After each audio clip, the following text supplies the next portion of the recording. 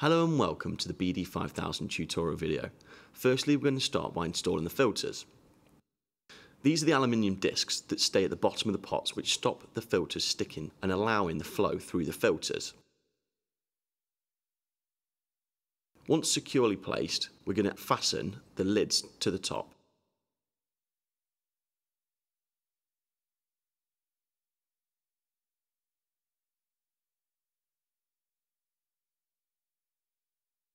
So each pot lid has a prefabricated groove that the seal fits into. These filters are specifically designed to remove water and particulate from oil. As I'm fastening the lids to the pots, I'm just going to quickly run over the unit. The inlet and the outlet are located here.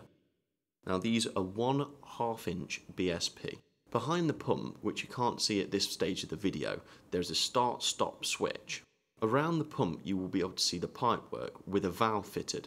Now this is a bypass valve which opens at 4 bar once the filters are blocked.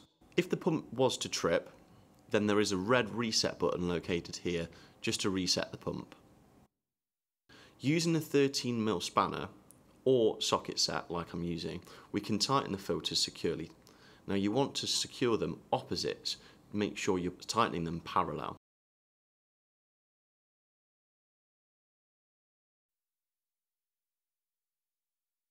We're going to start by powering up the unit, and this happens to be a 240 volt unit. So before we engage, we're going to make sure it's safe and everything's prepped.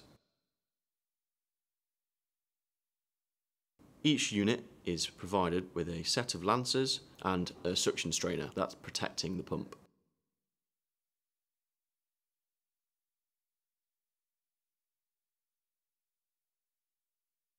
And these are the 1/2 inch BSP hoses that are also included. They're 3 meters.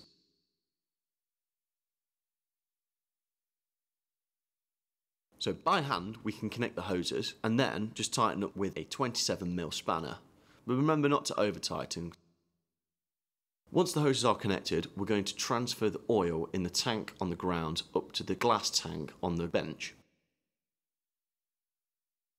Once we have transferred the oil into the glass tank, we will add 200 millilitres of water to the 100 litres of oil and then demonstrate the use of the BD5000 to remove the water.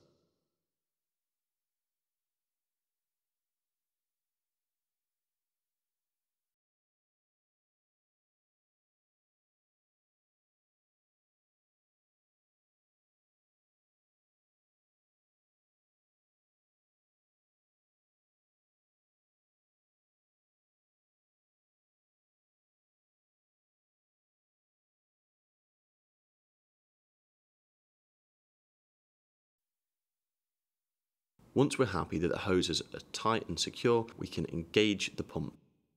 This will begin the transfer process.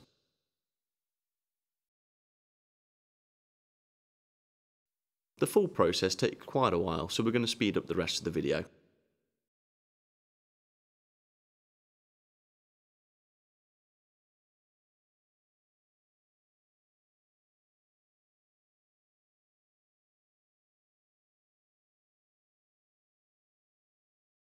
This is around about a 30-minute video that's been sped up.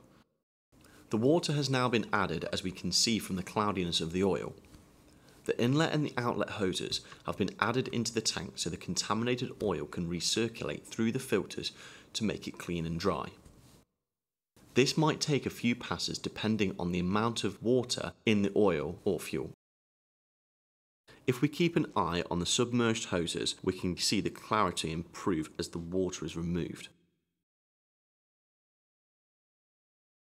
Thank you very much for watching this video, and if you've got any questions, please be sure to give us a call.